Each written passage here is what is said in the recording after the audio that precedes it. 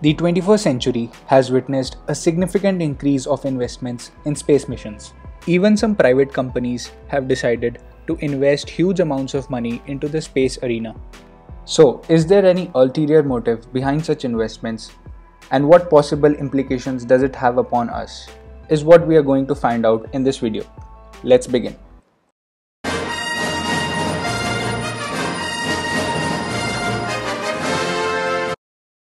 During the Cold War, the world witnessed the first phase of space race in which the Soviets and the Americans were trying to overpower each other by showcasing their technological superiority, and one of the battlegrounds for it also became the space.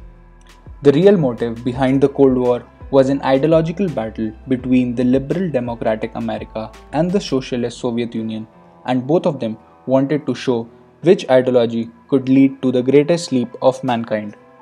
We choose to go to the moon in this decade and do the other things, not because they are easy, but because they are hard. The race was majorly dominated by the Soviets in the 1950s and the 60s, who put the first satellite, the first astronaut, and the first probe on moon. But then, the Americans shook the world by claiming to put the first man on moon, a result of the rigorous spending in Apollo missions. Whether they actually did it, or was it the beauty of an Hollywood set? We may never know. It's an old federal textbook. We've replaced them with the corrected versions. Corrected? Explaining how the Apollo missions were fake to bankrupt the Soviet Union. The space race had inspired a new level of imagination, and writers were too optimistic about the future in space. May the force be with us all. But then, the economic depression of 1970s, the turf war in Afghanistan, and the downfall of Soviet Union eventually drew both nations out of the race. However, the investments of the first phase brought about a revolution for the electronics and IT industry. Everything that we depend upon today, from fast food delivery to high-speed navigation, can be attributed as the outcomes of the investments in space race. Now, in the 21st century, the world is witnessing the second phase of space race, in which many countries have joined the race.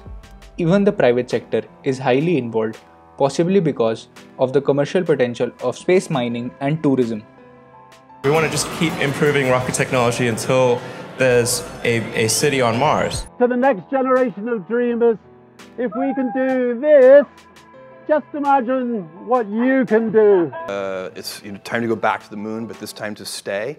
Many countries are now allowing private companies to own resources explored from space, which is what makes the space race more excitable for the private companies. Experts claim that some celestial bodies, like the asteroids, have trillions of dollars worth of resources, which is why this second phase might actually become a race worth watching. The first trillionaires will be those who mine asteroids. The space also has a security aspect for nations, as there are many strategically important satellites which are essential to the functioning of sovereign nations, from their military communication to high-speed internet. The important infrastructure of nations is unguarded at the moment, which is why US has decided to develop a whole new military division, Space Force, which might soon be followed by many others and eventually lead to weaponization of space. To establish a space force as the sixth branch of the armed forces. That's a big statement.